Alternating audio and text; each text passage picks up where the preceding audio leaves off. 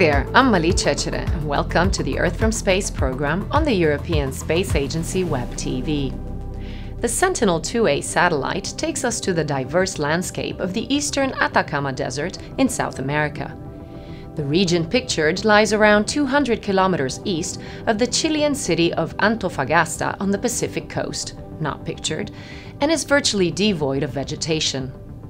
At the top of the image, we can see part of Chile's largest salt flat, the Salar de Atacama.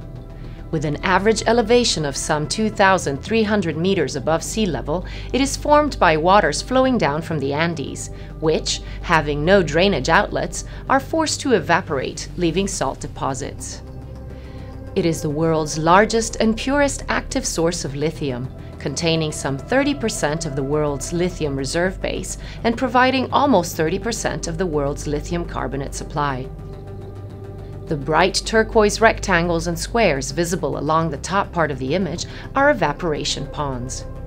Subsurface salt brines are pumped from beneath the saline crust in two different areas. In one of them, extracted salt brines have unrivaled concentration levels of potassium and lithium. In the other, the brines obtained contain high concentrations of sulfate and boron.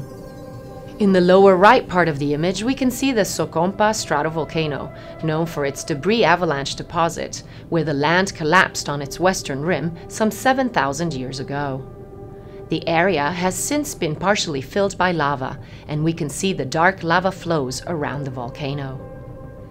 The multispectral instrument on Sentinel-2 uses parts of the infrared spectrum to analyze mineral composition where vegetation is sporadic. In this false color image, the intense shades of brown and orange come from the use of an infrared part of the spectrum, leading to an exaggeration of color intensity. This image was captured by Sentinel-2A on March 8th. The satellite is the first in the twin satellite Sentinel-2 mission for Europe's Copernicus program and carries a wide swath high-resolution multispectral imager with 13 spectral bands for a new angle on our land and vegetation.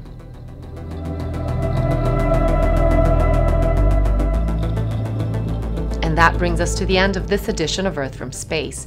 Remember that we broadcast online every Friday at 10 o'clock Central European Summer Time.